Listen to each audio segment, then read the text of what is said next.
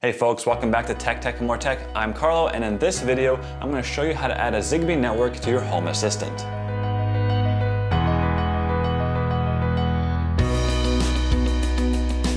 As always, there is a written version of this, so if you prefer that, check the link in the description below or head on over to techandmoretech.com. Now, before we jump into the video, we quickly just need to go over what you need in order to follow along. Firstly, you need Home Assistant up and running on some sort of device. I have it running on a Raspberry Pi. And you need some sort of Z Wave stick or module. I'm using the nordtech Z Wave and Zigbee USB stick. It has both radios and controllers in one stick. I chose this because it saves a little bit of money by having just one device, and it frees up a USB port on my Raspberry Pi.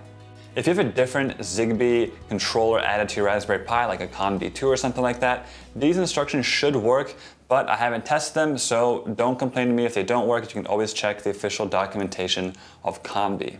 So as long as you have everything to follow along, the first step is just to take that Zigbee USB stick or module and just plug it into whatever device your Home Assistant is running on.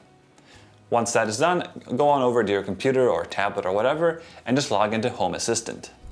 Okay, now that we've plugged in the nordtech USB device into our Raspberry Pi or whatever device you are using for your Home Assistant, what we can do is go to Supervisor and System and Hardware, and here we can see that the device does appear. So we've got two instances of Silicon Labs, and that's because we've got Z Wave and Zigbee on one device.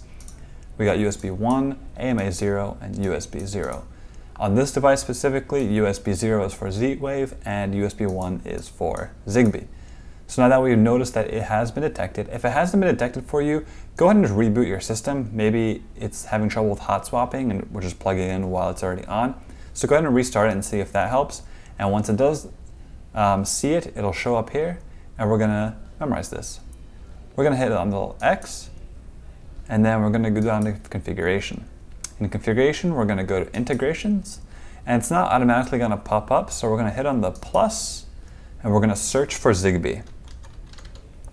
And we get Zigbee Home Automation.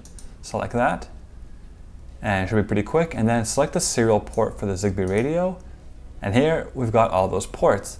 And if you recall, like I said, USB 1 is for Zigbee, USB 0 is for Z Wave, so we're gonna select USB 1 and submit. And that's it, success. So we can select the area where this is located, doesn't really matter. I put guest bedroom and finish, and now it's there. So if you see configure, this is where you can make changes, but you can notice it's pretty bare, and that's because it's a big screen. And down here in the corner, we've got the orange plus sign. This is what we're gonna select to add new devices to our Zigbee network. So I'm gonna do this on my iPad because when you have a lot of devices that are Zigbee, they might be sort of all over your house.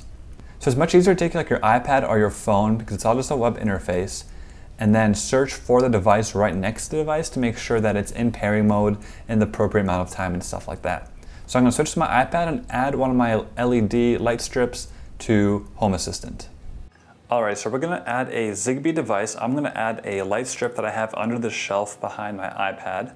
So we're gonna go to Integrations, scroll down to Zigbee, and hit on Configure. And then we hit the little orange button down here in the corner and hit on plus. And now it's gonna be searching for Z Wave devices. So I'm gonna go ahead and just plug in this device. There we go.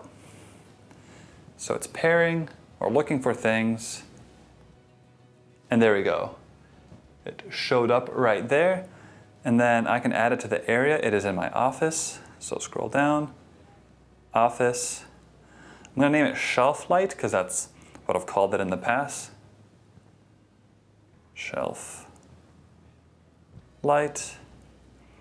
And that's it. Now it's there. So now if I go to Devices, I've got my Shelf Light right there. I can tap on it and we can see that it works. So let's see, off, on, easy. I can tap on here and I can change its color.